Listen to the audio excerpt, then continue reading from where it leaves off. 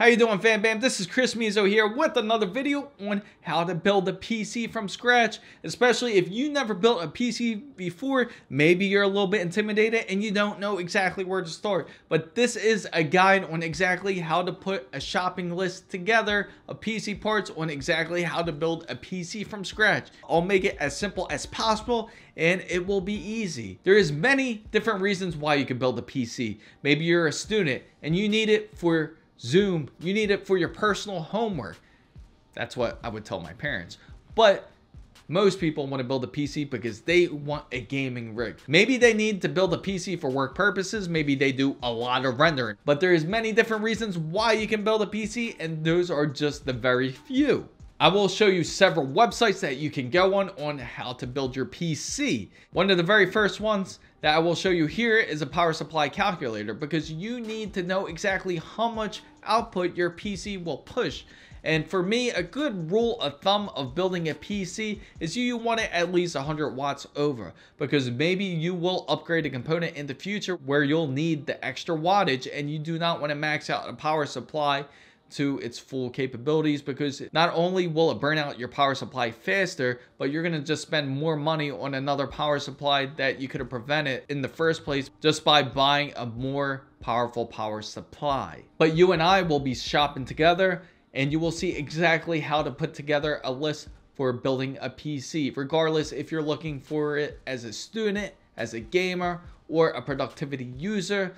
It will be a really easy guide. If you get lost in any shape, way, or form, make sure you comment down below and I will try to help you the best way that I can. And also make sure you check out the card above to see if building a PC is right for you, because maybe it's better for you to get a pre-built system. You also got to figure out exactly what you want to use the PC for, because you can't just say that you want to use it just as a student. If you want to use it as a student and as a gamer, make sure you build it as a gaming machine. If you're using it for productivity use and you're using it for gaming use, you want to make sure you build a productivity machine, because it does make a huge difference depending on what you want to build it for. Of course, the more favorable option is if you can build two separate rigs, whether you want to use one specifically for work purposes and you can also build another PC for gaming. Of course, that's the more favorable option and the most expensive option, but if you're looking for both, it can be done. But I will explain each step thoroughly, and I hope this guide does help you. So without further ado, let's get started, fam bam. I know you guys want to build a PC just as bad as I do. So Newegg's a really popular site to be able to purchase all the PC parts that you want. And first off, I gotta say, if you're thinking about building a PC, I would like to say congratulations. It's probably one of the best decisions that you can make, especially if you're converting over from using a laptop, and it is very useful for your workflow purposes, or if you're into gaming, it is one of the best and enjoyable things that you can ever do. Personally, in my opinion, I think it is one of the best decisions a person can make, because this is a type of skill that you won't forget, and it's really an enjoyable process, and I really want to help you with that. So one of the first things I would typically recommend is you need to add some Arctic Silver. And Arctic Silver is a thermal paste. You're going to usually use that for the CPU for when you put it in, but just make sure you add it, and it's very easy to forget. You can imagine how frustrating it can be to be building a PC and now you forgot to add some thermal paste. So you want to add this to your cart. Well, the real purpose of this is it's just some thermal paste that goes on top of the CPU, which keeps it nice and cool. Of course, if I personally like Arctic Silver, I've used it for many years on every single build I've ever had. Of course, I've heard great things also about Arctic Cooling MX2, and I'm not sponsored by any of these, so it's something I just highly recommend. And it's a great insurance. I mean, when you think about it, it's $5.80 USD. It is great insurance for your CPU. The last thing you want to deal with is a overheated CPU just because you didn't want to use the thermal paste.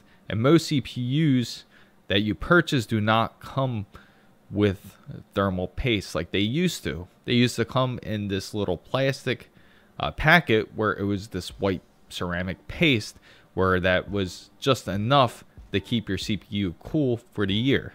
But of course I can always go deeper in that in a whole nother subject, and when I do, I'll make sure to make a card right above here. But let's proceed, and the first thing you're going to want to look at is a CPU.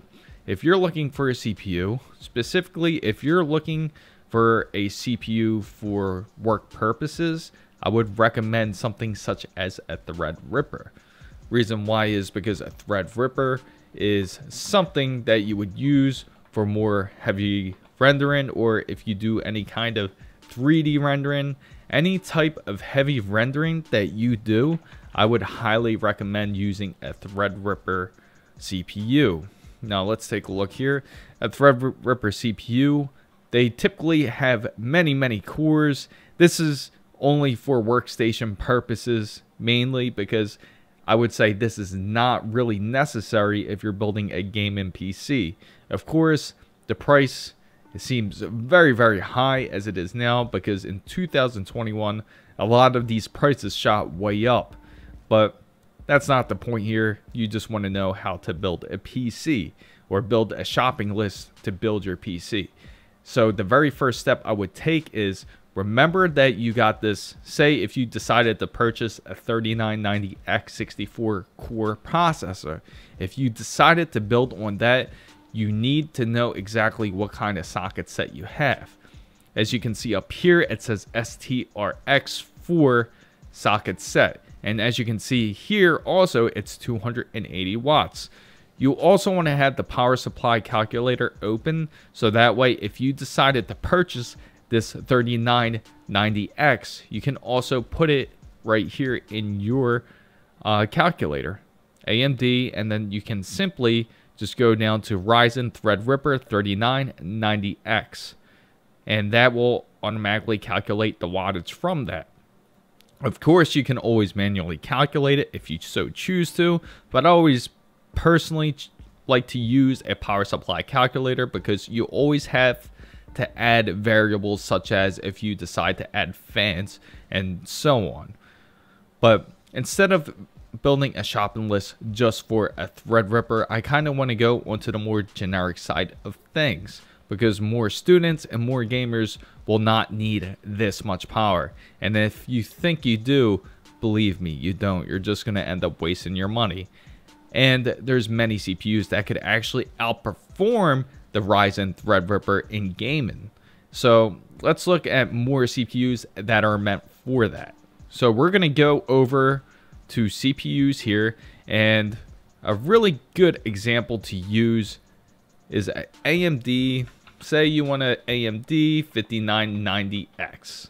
That's a great example. Currently, of course, as you can see, it is out of stock, but they do have an awesome combination one.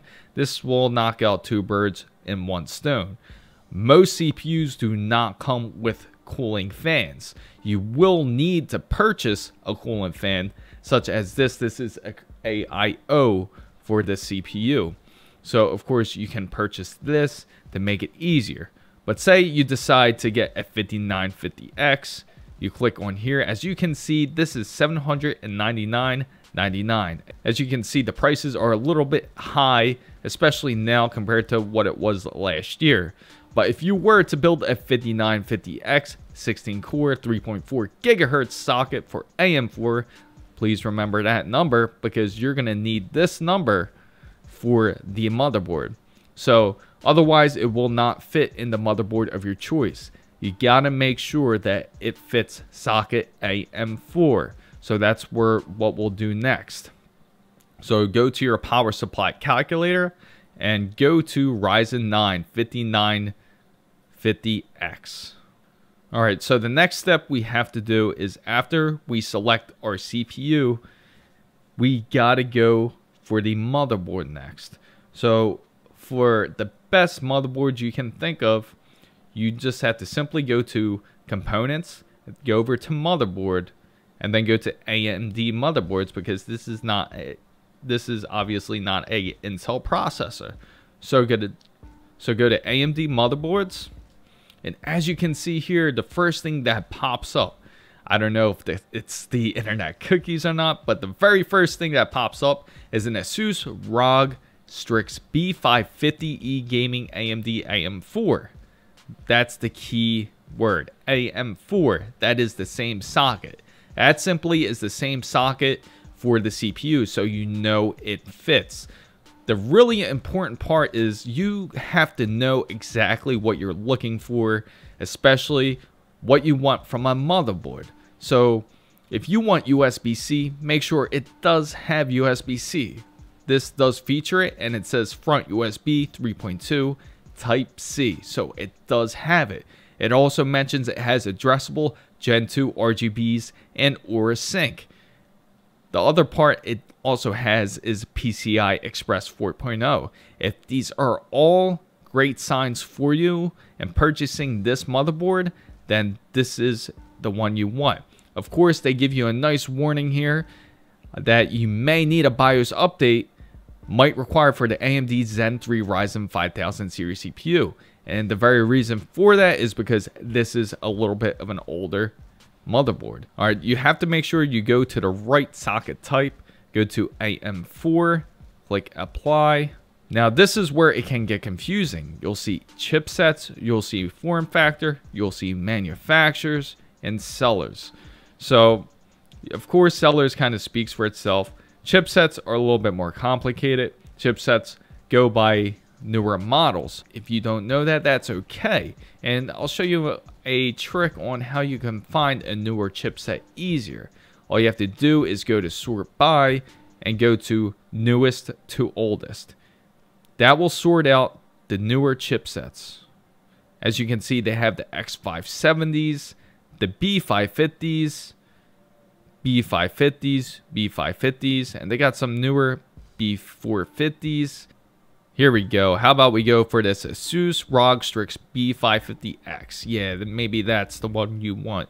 You know what? It has Asus Hyper M2, and it has Gen 4 cards. It features USB-C. This has everything that you want. And look at the speeds, the kind of RAM that this motherboard can take. That's also really important. You want to look a little bit deeper in it. As you can see, you got AM4. It's ready for 5000 series. It tells you right there, so that's going to make it way easier. You can see that it takes PCI Express 4.0. It does have one PCI Express 3.0 slot in it, and has all two PCI Express 3.0 slots in it. It does have DDR4 as M2 sockets. What else does it feature? You could see it has codec for really nice sound, as Aura lighting, as addressable, and that's if you're into RGBs, this is the kind you want to have because it features two RGB headers, and it tells you right there.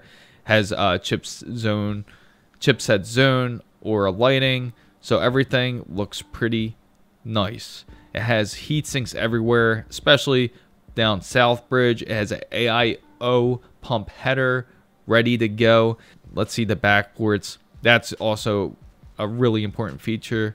As has Type-C in the back. It has two USB 3.2 Gen 1 ports, and it has one USB 3.2 Gen 2 front panel connectors. So maybe this is something you're looking for. You're not looking to max out USB 3.0 because, face it, most of the stuff you're going to be using is going to be using USB 2.0. Your mouse doesn't need USB 3.2. Your keyboard doesn't need USB 3.2. Let's go for this. Let's go for the Asus ROG Strix B550 XE gaming Wi-Fi motherboard. So now you know the motherboard that you want. So in order to purchase this motherboard, all you have to do is make sure you add it to your cart here. We want to have this motherboard ready to go. Just remember, you have to go back to your power supply calculator tab, and when you do, make sure you add the motherboard that you want. Most motherboards are ATX depending on your build. Now, they have different types of builds for motherboards. Most of them are ATX, which is the universal motherboard that fits in a regular mid-tower case or a full tower case. Now, they do have other form factors such as mini ATX, or they have another form factor called EATX, which is something bigger than a regular ATX. They do have different form factors, but most of them will be ATX. Just make sure you look at it and match it to the case that you want. So this is ATX. You know it's ATX. So all you have to do is go to power supply and go to motherboard, and you know it's ATX. So right there, bam, you need 175 watts already. So you know that from the gate. So the very next step I personally like to look at is the RAM. We know the kind of motherboard that this is. So exactly what kind of RAM will this take? And that is very important. So you go to ROG Strix B550 and it should lead you right into the page. There it is. It's a beautiful looking motherboard, right? And we want to make sure we treat it great in the first place. So in order to do that, all we have to do is go to support here. And then all you're going to have to do is go into CPU and memory support. Now, of course, it tells you all the different informations about CPUs here. So we want to go to memory. And now this is what you're looking for. Now, let's say you want to go a little bit lower on the, you don't want to max out your RAM. Of course, overclock, it can go to these speeds, but say you're not overclocking it, you just want to start it just off of 3200. So you got your RAM speed, you know your motherboard takes 4 slots of RAM, as most gaming motherboards do. So you want to make sure if you want to get 16 gigabytes of memory or you want to get 32 gigabytes of memory, make sure you do 4 by 32 gigabytes. So let's do that. We're going to search that. And it should give you a nice breakdown, a smaller list of exactly the kind of RAM that you need. So all you have to do in order to get exactly what you're looking for is, say you want to go with G-Skill. You want to get this one right here. Now let's say you want 64 gigs right here. Copy it, go into Newegg, paste it in, and there it is. That is the one that you are looking for. And just make sure all the specs match, especially the timing, 16, 18, 18, 38. So let's see. We got 16, 18, 18. All right, it matches. You know that this works. It is $329. Now, you also want to go into the power supply calculator here. And then now you want to also add your random access memory. So you're getting 32 gigabytes of DDR4. And that is 4. 16, 18, 18, 38. 16, 18. Okay, that's correct.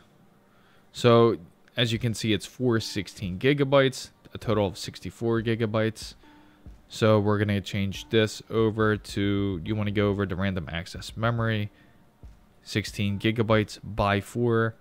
That brings up the wattage to almost 200 watts right here. Now, the very next step I usually like to look for is the SSD. Before we get off of here, let's make sure we add it to our cart. That's what we want. We go back to ROG's Strix B550XE, and now we're going to make sure we're going to check out what kind of specs this runs. So you don't want to get an overpowered NVMe for your motherboard because you'll just end up wasting your money. So we just want to make sure what kind of specs and what kind of NVMe that this will fit. This can take up to, it supports up to PCI Express 4.0, which is good.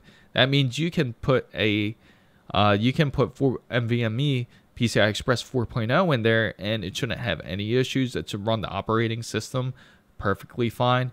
And this also has M2 2242, you know, yada yada yada. It has that as well, but those are only 3.0. So if you decide to go for a M2 slot here, it only supports one PCI Express 4.0. Make sure you don't purchase more than one. Just buy one PCI Express 4.0 then, and then the rest just purchase PCI Express 3.0. Otherwise, you'll just be wasting your money and you won't see any improvement unless you decide to upgrade sometime in the future. So as you can see here, it has a Hyper M2 X16 Gen 4 card. How creative is that? That's a pretty cool idea. So You can even purchase this on the side if you so choose to, but hey, if you got the money to spend more, that's all power to you, but not everybody does. You just want to go for a very good NVMe 4.0 for your PC. So all you have to do is go back to components here. We just go into SSDs, click into it. Now we can go, the best way to go about it, we can go latest PCI Express Gen 4 NVMe's, SSDs, and let's say that this is the one you want to get. It's only $230, which is really not a bad deal. It's about 1 terabyte, which is perfect for you.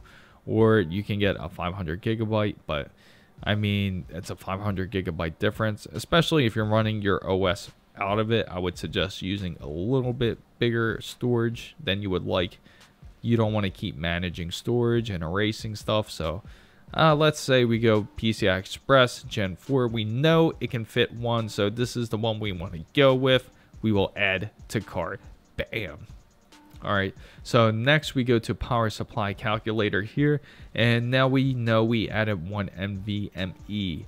So we're gonna put 1 terabyte right here, and now it requires only 210 watts of power. You see, it's really not all too bad. It's not that terrible. It's not as crazy as it sounds, but now you know you got most of everything. You're almost there. You're almost done shopping for your PC. Now, time for one of my favorite parts is finding the GPU. What kind of GPU do you want? Let's go NVIDIA. Well, it's impossible to find any 3080s because they're all sold out thanks to the miners and scalpers out there. But instead, we're going to go into components and we're going to go into video cards and we're going to go into desktop graphics cards, and we're going to look on exactly what kind of GPU we can get for our PC. That's a little ridiculous. Oh my god, that's terrible. Don't buy that. But anyway, let's say we go for NVIDIA here and we want to get some RTX 20 series. Let's apply that. Oh my gosh, that is ridiculous. That doesn't make any sense.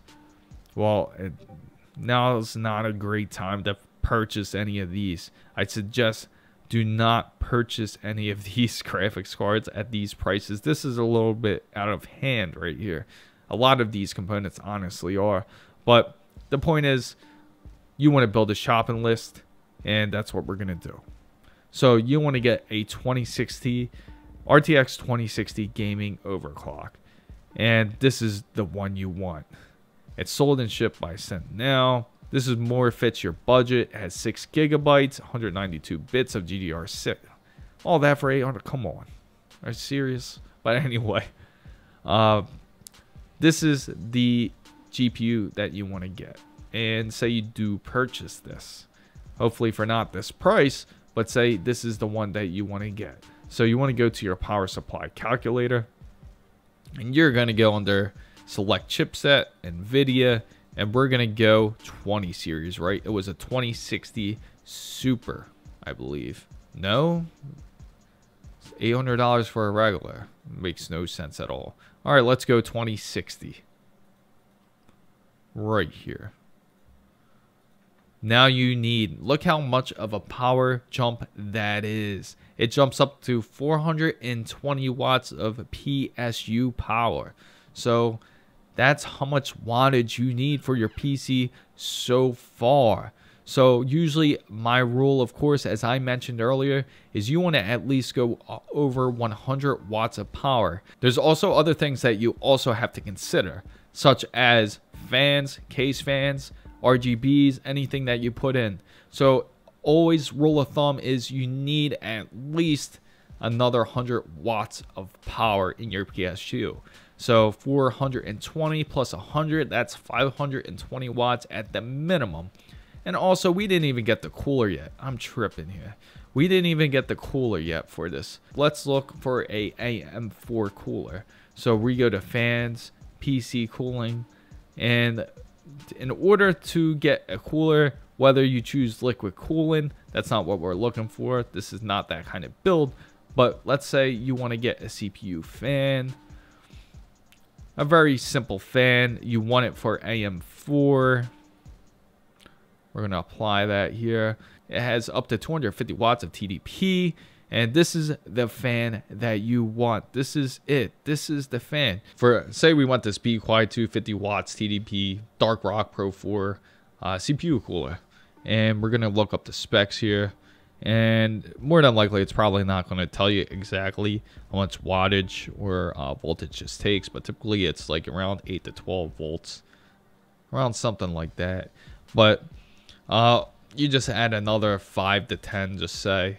Which it typically is, because they don't really take too much power. And 250 watts TDP is more than enough for that CPU. So that's what we want. We're going to go with that CPU cooler. Of course, it all varies on the kind of cooler you have. And if you go AIO or some sort, it's going to vary in different wattage because of different types of fans or pumps that you will be using on your PC. So if you so choose to, make sure you calculate that wattage as well.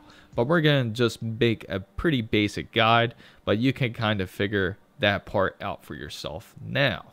So now we know we need about 425. Just say you end up getting, I don't know, 4 or 5 case fans. We want to add, just say, about 15 watts to it because of that, and then you add 100 watts of extra power. So you want to have at the minimum of 540 watts from a PSU, at least so far.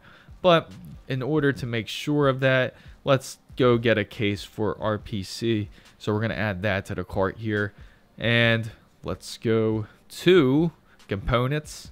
And now the very next step, you need a computer case.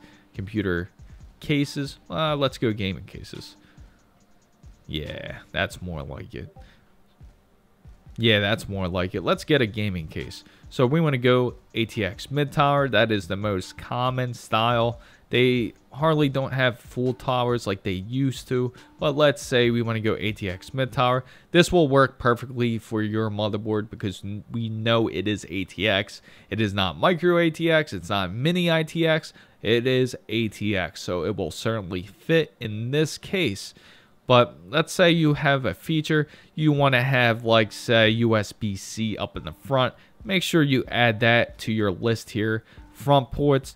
This one features USB 2.0, 3.0, 3.1, and C, and audio. This one has 3.0. Let's go with this one instead. I don't know why anyone would want 2.0 in the front, but I certainly don't. But anyway, let's go to USB 3.0, 3.1. Yeah, that's what I'm talking about here. Let's go with this LIAN LANCOOL 2 Mesh RGB case. Look how beautiful that thing is. It's tempered glass, has the front ports just like how you want it. This is pretty decent of a case here.